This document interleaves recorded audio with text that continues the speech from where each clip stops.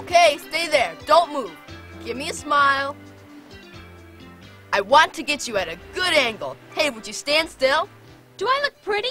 You're fine, but I still don't like the angle.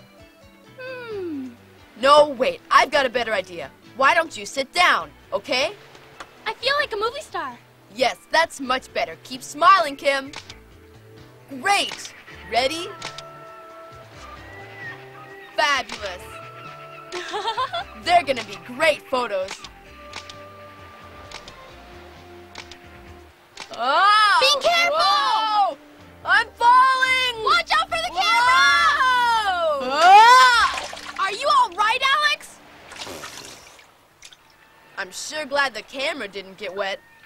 I'll get these developed tomorrow.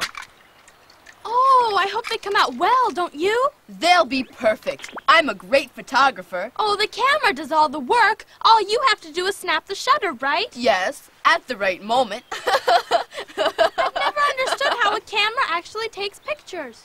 I can tell you that. The camera takes in light and puts it on the film, understand? But how does my image get on the film? Oh, well, you see, why don't we ask Jeannie?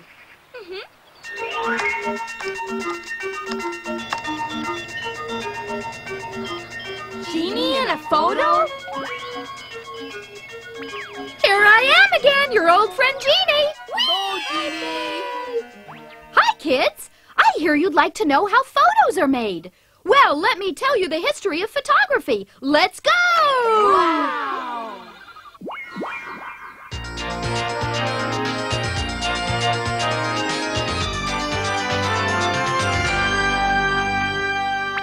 To take pictures, you've got to have a camera. And, of course, film. Without film, no camera can take pictures. Everyone knows that. But do you know which came first? Huh? That's right. The camera was invented long before film. We're now in Europe in the 17th century. This box may look like a camera, but it isn't really. It's got a lens like a camera, but it was actually used by artists to help them with their sketches. Hi, how are you? But who in the world are you? I'm Jeannie, a photographer. He doesn't know what photography is because it hasn't been invented yet. I'm sorry to interrupt you, but could you tell me how that thing works? Yes, of course. It's a camera obscura and it projects an image on a paper so that I can copy it. But where does the name camera obscura come from? Oh, the name comes from two Latin words, you see. Obscura means dark and camera means room. In a dark room, there's a little hole on one of the walls. Light rays come through the hole, forming an image on the opposite wall. But the image is upside down. Instead of a simple hole, my camera obscura has a convex lens as well as a tilted mirror, which makes the picture right side up. The image appears on this frosted glass. I see, with color and detail. And so I can make an exact copy by drawing the image projected on the glass. Fantastic! Wouldn't it be better still if the scene on the glass became a picture with colors and all? Sure, it would be better, but it's impossible. I'm a good artist, but I'm not a magician. He was so close to becoming a photographer if he'd only known. Today's cameras are based on the same principle as the camera obscura, but they've become smaller, easier to handle, and more perfected.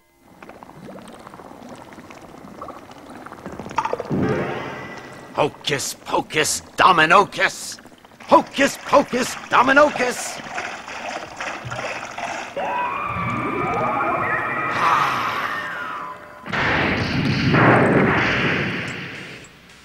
It didn't work. Another failure. For a moment I thought I'd succeeded in creating gold, but no. This man is an alchemist. He's trying to make gold. He thinks he can do it with magic words. We know it's impossible, but don't tell him that. In the 17th century, people thought chemistry and magic were the same. Are you laughing at me? No, I wouldn't dare do that. Not me. Alchemists never succeeded in creating gold, but during their experiments, they did make certain chemicals react on metal. That was how silver nitrate and silver chloride were discovered. These silver compounds must have seemed magical, because when exposed to light, this very white mixture became very, very black. Have you noticed that this silver compound turns black when exposed to the light, Mr. Alchemist? Why doesn't it turn into gold? What's so special about it turning black? Believe it or not, it can be very useful. Really. Of what possible use can such a thing be? I want to produce gold. And you've come here simply to make fun of my experiments. Ah! Everyone laughs at me, but one day I'll discover the magic formula for making gold. You hear? Incredible. All he cares about is producing gold. The fact that silver compounds turn black when exposed to light didn't interest anyone. They were so obsessed with making gold that nothing else mattered. Look at this. Today we use silver compounds to coat film, which is why it turns black when it's exposed to light. It's photosensitive. That means anything that's sensitive to light. It was right in front of him. I tried to tell him, but he wouldn't listen.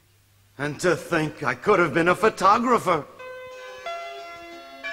In 1727, real experiments were performed with silver compounds by a German named Johann Heinrich Schulze.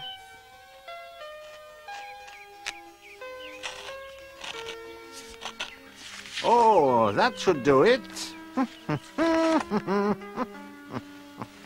Now this I really want to see. Hey, Mr. Schulze, what's underneath? Wait just a second and I'll be happy to show you. Huh? What is it? You see in this bottle filled with a silver compound solution, I added some chalk powder. It's an experiment in photosensitivity. And now, I'm going to put the jar on the windowsill where it is exposed to light. Let's see what happens. Oh, it's turning black as usual. Yeah, but only the parts I cut out were able to be exposed to the light. Take off the paper, you'll see. Okay. You're right. The image is perfect. That's wonderful. The parts covered by the black paper were not exposed to light and thus remained white. What's wrong now? It's all turning black. The sun is fading the image, Mr. Schulze. That is the problem. As soon as we remove the paper, it all becomes exposed. So the image is only temporary then. Can't you invent a way to preserve the image, Mr. Schulze? I'm afraid not. I don't know how. What Schulze couldn't invent was invented later. It's called a fixing solution. In the 19th century, an Englishman, Thomas Wedgwood, continued Schulze's work.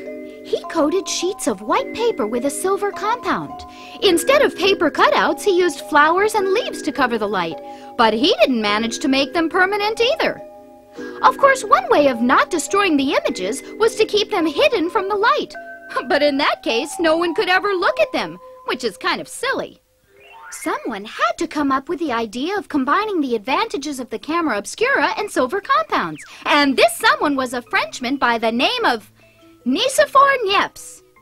He used the camera obscura to produce a photograph on a sheet of paper coated with silver compound. This experiment took place in 1816. That should be long enough.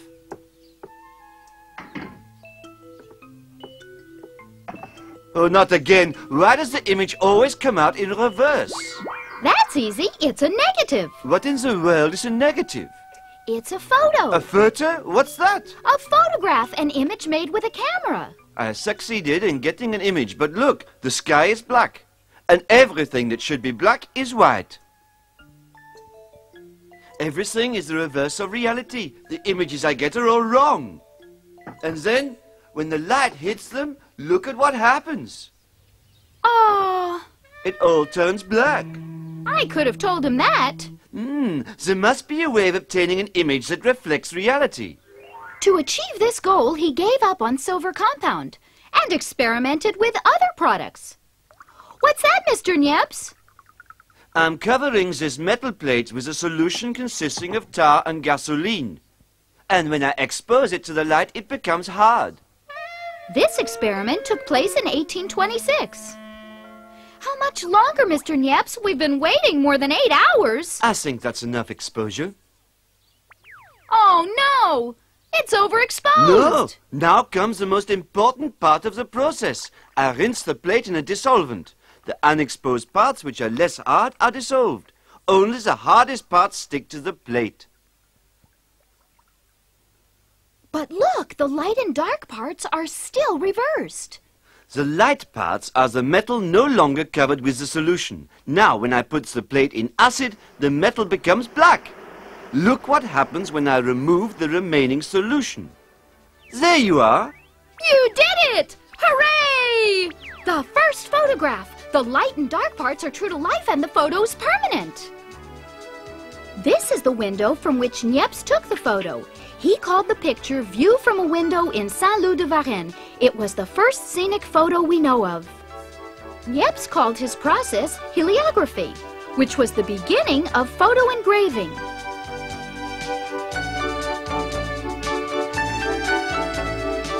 Congratulations, Mr. Niepce! Merci beaucoup.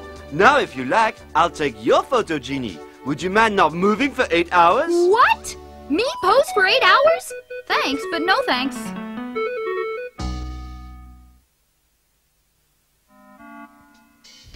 We're now in the laboratory of the Frenchman Louis Daguerre, who was inspired by Niepce's work.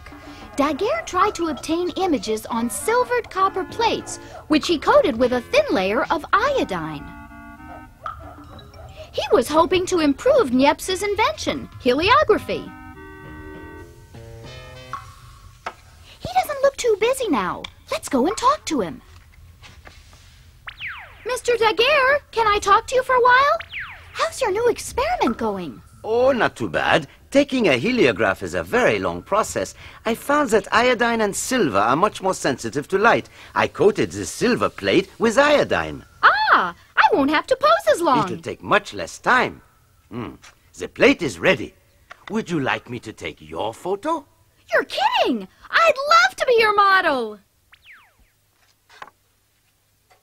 Okay, I'm ready, Mr. Daguerre. It won't take more than 3 hours. What? 3 whole hours? Yes, and you must not move. You've got to stay perfectly still, you hear? You mustn't move at all while the shutter is open. No, no, no, don't move, I said. Ooh, he's awfully stubborn.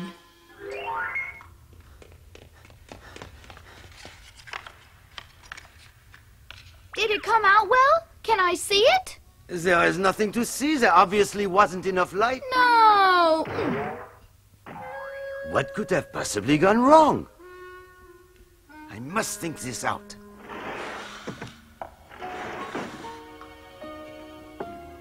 The following day, Daguerre had a big surprise. It is perfect. I don't understand. But yesterday, there was absolutely nothing. There has got to be a reason. Maybe it's magic. Absurd. It could be a chemical reaction caused by one of the products in the cupboard. Which one could it be, I wonder? Well, it's got to be one of these. Ah, I know what to do. Each day, Daguerre put a new exposed photographic plate on the shelf, and he removed one of the bottles. The day you don't get an image, you'll know you've removed the right product. Yes, exactly, Jeannie. This photo came out, and so the chemical is still in the cupboard. I'll remove another one. And the process continued. A new plate on the shelf and another chemical removed. Finally, only one chemical remained. Ah, this is the one. What is it, Mr. Daguerre? It's mercury. Mercury evaporates easily in warm temperatures. The mercury vapor must have developed the photograph. And so a brand new photographic process was discovered, simply because a bottle of mercury was left open in a cupboard. Thanks to this discovery, we no longer have to expose the plate for 3 hours and keep a model motionless for so long. 30 minutes are enough now for the mercury vapors to make the image appear. A totally new technique was born. It was called developing. Even when exposed for a moment, the silver compound forms a latent image, but this image is invisible. The developing process makes it visible. With Daguerre's technique, the image is formed on a plate coated with silvered iodine and developed in mercury vapor. To stop the developing process, the photo is placed in a salted solution which fixes the image. Fixing the photo wasn't perfected until later, but we can say that with Daguerre, the photographic process was on its way. Well done, Mr. Daguerre! I have called this new photographic process daguerreotype. Look, this is the very first camera to bear my name. You're famous! Here are some examples of daguerreotypes. Look how clear the images are. It's hard to believe they were taken over 140 years ago.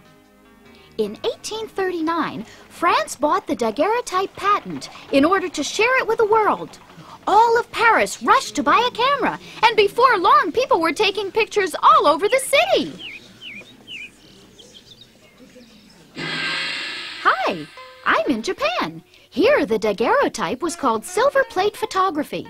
Here's the first photograph ever taken in Japan. It's a portrait of a feudal lord. He's dressed in his traditional costume. Hey, come. Step right up and have a silver plate portrait taken of you. No, go away. If you take my portrait with that machine, you lock my soul into it. Go away, you hear? It is hard to believe that people can be as superstitious as that. You may take my photograph if you like. Go on, take it. I'm ready. Go! I hope this photograph isn't for your mother. Would you mind smiling a little? Say cheese! Cheese! Just what are you trying to pull? The sword is on the wrong side. Everything is in reverse. That was the problem with the daguerreotype. The left and right sides were reversed, exactly as an image in a mirror. Yeah! Like this. Louis Daguerre made a tremendous contribution to photography. But another one of the problems with this process was not being able to make copies. An Englishman named William Fox Talbot found the solution. Hi there! Tell us how you succeeded in finding a way to reproduce photographs. All right. Look at this picture here. It's like Nips's photos. The black and the white are the opposite of what they should be. Everything's in reverse. But I re-inversed it, and everything is now as it should be. Huh? I don't understand. Let me explain. What do you think would happen if I took a photograph of this photograph? Ah, yes. The black would become white and the white black. And we don't need a camera either. We simply place the photo against a sheet of photosensitive paper like this, and then expose it to the light. There, the photo corresponds to reality, as you can see. That's fantastic! And you can make as many copies as you want in that way. Yes, just as easily. The original image with the black and white inverted is called the negative, and the photo taken from it is called the positive. This process invented by Talbot is the same one we use today. He also discovered products which reduced the posing time to 1 minute. I call the photos made with this method calotypes. It means pretty images. This is Talbot's photography studio. On the left, a document is being copied, and on the right, a portrait's being taken. In 1844, Talbot published his first photo album. Then he improved the fixer, thanks to a process invented by a man named Herschel. The progress made was enormous and the photos very sharp, but there was still one big problem. They're much too fragile. They crease and tear far too easily, and the paper's texture is still a little blurred. We need something more resistant. Glass plates would be ideal, only the silver compound won't stick to it. The use of plates moistened with collodion solved the problem, and so negatives were made on glass plates. The result was as clear as a daguerreotype and could be copied as easily as a calotype. But while all these improvements were going on, another problem arose, a serious one. This is George Eastman, an American. Hello there. You're loaded down. I guess you're going camping, aren't you? No, I need all of this equipment to take pictures. Huh? You mean to say you lug all this around all the time? Yes, unfortunately. You see, I use the collodion plate process, and I must develop my photos immediately before the chemicals dry upon the plate, and so I carry my entire laboratory with me. Oh, it's heavy enough without you. Get off! I'm falling! It's about time someone found an easier way to take pictures. And here it is, a camera built in 1898. Eastman placed his film on a spool, and since all you had to do was load it and then simply press a button, anyone could take pictures and get results. Elementary, my dear Eastman. All you've got to do is go click, and you've got a photo. Thomas Edison used Eastman's method of film on spools when he invented the movie camera. Movie film with its sprockets led to the idea of small handheld cameras. Just imagine, this photographic film is the same as the film used to make movies. Photography continued to progress and was used in many areas. In science and in art, as a witness to history, to capture important events. It's a very precious tool in medicine, too. And for the study of nature. Astronomers make considerable use of photography. Meteorologists, too. They analyze satellite pictures and give important information to aviators as well as to the general public. I'll bet you take pictures, too. They keep nice moments alive. I'd love to see your pictures. Sure thing, Jeannie. I'll show you the pictures I took today as soon as they're developed, okay? That's great. It's a deal. By the way, I talked a lot about chemical products. Remember, they can be dangerous, so don't ever use them without the advice of an adult. We promise. Well, time for me to go now. So long!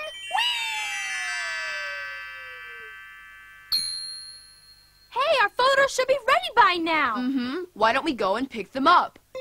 I'm the greatest photographer I'm the in the prettiest world! model! They're horrible!